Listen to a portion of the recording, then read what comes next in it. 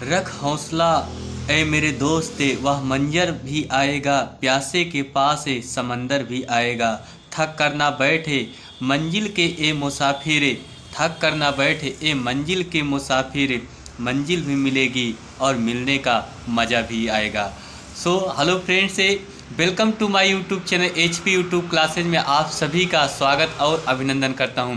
दोस्तों आज एक और शानदार वीडियो के साथ आज की हम क्लास शुरुआत करने वाले हैं। तो दोस्तों जैसा कि आपको हमने बताया कि यदि आप हार करके बैठ जाते हैं तो मज़ा नहीं आएगा, ठीक है। अपने मंजिल की ओर यदि चलते हैं तो मंजिल भी मिलेगी और मिलने का दोस्तों यकीनन बता रहा हूँ बहुत ही मज़ा कुछ और आएगा। चलिए दोस्तों शुरुआत करेंगे आज की क्लास। बस आप लोग इस क्लास को शुरू से लेकर के अंत तक देखना है और मज़ा आएगा। तो दोस्तों आज हम जो क्लास लेकर के आए हैं कक्षा 10 गणित का जो त्रिकोणमिति चैप्टर है उसके ऊपर से मैं क्वेश्चन दोस्तों 5 इम्पोर्टेंट क्वेश्चन लेकर के आया हूँ। वो 5 इम्पोर्टेंट क्वेश्चन ये एग्ज़ाम में आएगा और यकीनन आएगा, क्योंकि ये जो मैं क्वेश्चन लेकर के आया हूँ कई पेपरों से मैंने छांट करके लाया है।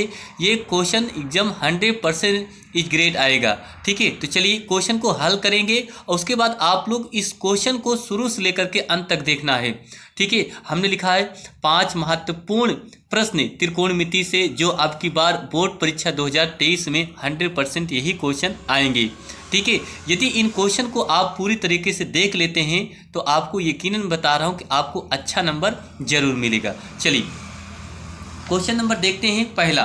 तो पहला क्वेश्चन हमारा कह रहा है यदि 2 tan 30 अंश अपान 1 + tan स्क्वायर 30 अंश का मान क्या होगा, ठीक है। चलिए दोस्तों इसको हम यहाँ से लेकर के आए हैं, इसको आप लोग देख सकते हैं, ठीक है। चलिए ये देख रहे हैं कि आपको लिखा गया है 2 tan 30 अंश अपान 1 + tan स्क्वायर 30 अंश का मान क्या होगा। दोस्तों यहाँ करना है 2 गुणे tan 30 अंश का मान 1/√3 होता है, फिर पूरे का बट्टे लगाएंगे 1 + tan 30 अंश का जो मान होता है वो भी क्या होता है 1/√3 होता है। अब यहाँ स्क्वायर कर दिए, ठीक है।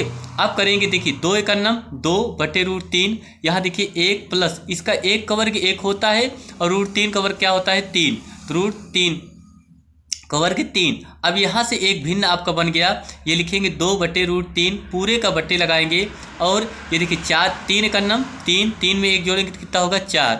इस तरह से आपका आएगा 4/3, ठीक है। अब यहाँ से इसको हम पलट देंगे, जब पलटेंगे तो ये मिल जाएगा आपका 2/√3 गुणे लगाएंगे 3/4, तो ये देखिए आपको कट भी जाएगा 2 दूनी 4, तो यहाँ आएगा आपका 3/2√3 का परमेकरण कर देंगे। √3 का परमेकरण करेंगे √3/√3, तो इस तरह से 3√3 अपान √3 गुणा कितना होता है 3, तो 3 दूनी कितना हो गया 6, 3 से काट देंगे 3 × 9 3 3 दूनी 6, तो इस तरह से कटेगा तो आएगा आपका √3/2। यही आपका क्या आ गया आंसर निकल के आ गया। तो दोस्तों इस तरह से देखिए आपने पहला क्वेश्चन का हल और आपने अच्छे तरीके से इसको समझ भी लिया होगा। तो इस तरह से इस क्वेश्चन को आप रिपीट कर लेना और समझ में आएगा। चलिए क्वेश्चन नंबर हम देखते हैं आज का दूसरा, ठीक है। दूसरा क्वेश्चन जो कह रहा है आपका लिखा है, ये भी क्वेश्चन बहुत इंपॉर्टेंट क्वेश्चन है। लिखा है cos 18 अंश अपान sin 72 अंश का मान क्या होगा, ठीक है।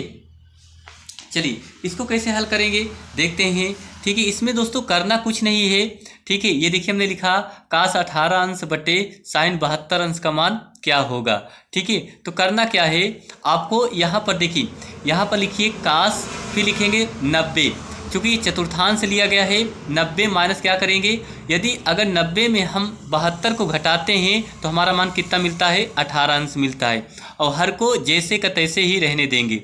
अब देखिए ये बदल जाएगा, ठीक है। 90 वाला बदल जाता है, 90 2 70 बदलता है, 180 360 नहीं बदलता है, ठीक है। तो यहाँ पर cos का क्या हो जाएगा sin 72 अंश अपान sin 72 अंश, sin 72 से sin 72 कट जाएगा तो आपका बचेगा कितना 1, यही आपका आंसर आ गया, ठीक है जी। अब देखिए क्वेश्चन नंबर हम देखते हैं तीसरा। तो क्वेश्चन नंबर तीसरा हमारा क्या कह रहा है कि यदि cos a बराबर √3/2 तो sin 2a का मान क्या होगा। ये भी त्रिकोणमिति यदि सारणी तैयार है तो आप लोग को इस क्वेश्चन को हल करने में बहुत ही मज़ा आएगा, ठीक है। चलिए क्वेश्चन नंबर हम तीसरे का हल देख लेते हैं। देखिए क्वेश्चन नंबर तीसरा हमारा क्या लिखा है, कह रहा है कि यदि काश ए बराबर √3/2 तो साइन 2a का मान क्या होगा। तो पहले ये देखेंगे काश ए बराबर √3/2, ये √3/2 काश कितने अंश का मान होता है।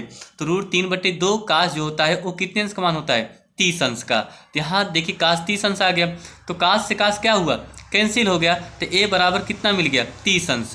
अब कह रहा है कि साइन 2a का मान क्या होगा। अब देखिए तो साइन 2a 2 गुणे 30 अंश, तो 30 दूनी कितना हुआ 60 अंश, तो साइन 60 अंश का मान √3 कितना हो गया 2, √3 कितना 2। तो दोस्तों इस तरह से आपने देखा कि जो क्वेश्चन नंबर हमारा तीसरा था वो भी क्या हो गया, कंप्लीट हो गया। दोस्तों इस तरह से यदि इन क्वेश्चनों को आप लोग अच्छे तरीके से तैयारी कर लेते हैं तो आपको बहुत मजा आएगा और अच्छा से नंबर भी आपको मिलेगा। ठीक है, चलिए क्वेश्चन नंबर हम चौथा देखते हैं। चौथा क्वेश्चन हमारा क्या लिखा है, लिखा है कि कह रहा है कि साइन स्क्वायर 60 अंश माइनस साइन स्क्वायर 30 अंश का मान क्या होगा। ठीक है, ये आपसे कह रहा है, तो इसका जो हमारा आंसर होगा वो कैसे होगा देख लेते हैं जल्दी से। देखिए तो यहाँ लिखा गया है, ये एकदम सरल क्वेश्चन है, आसान क्वेश्चन है। लिखा है साइन स्क्वायर 60 अंश माइनस साइन स्क्वायर 30 अंश का मान क्या होगा।